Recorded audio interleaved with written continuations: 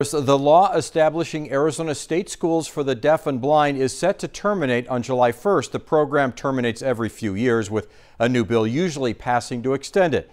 As 9 on Your Side's Kenny Darr explains, parents and advocates tell us it's taking longer than usual.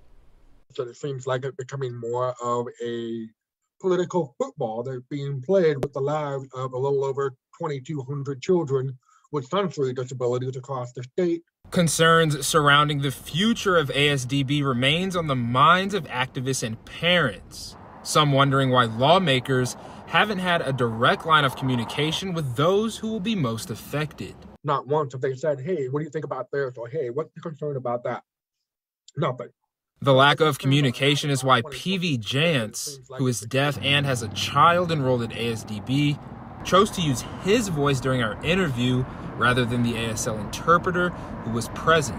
When I'm able to use my voice, I can have people listen to me directly. I can have them pay attention to me directly. ASDB alum Lisa Furr is one of 2 people using an interpreter. She says the school closing its doors would have ripple effects as thousands of students seek new schools that don't have the necessary resources. It's important to have teachers who are specialized and expert and experienced and know how to teach deaf and hard of hearing children. As the future of ASDB hangs in the balance, President for the Arizona Association of the Deaf, Jason Schmidt, hopes lawmakers do the right thing. Fund it for another 8 years.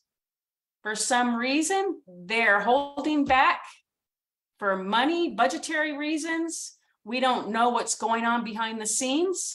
Now we reached out to the bill's sponsors who have not returned a request for comment. Reporting in Tucson, Kenny Darr, KGUN 9, on your side.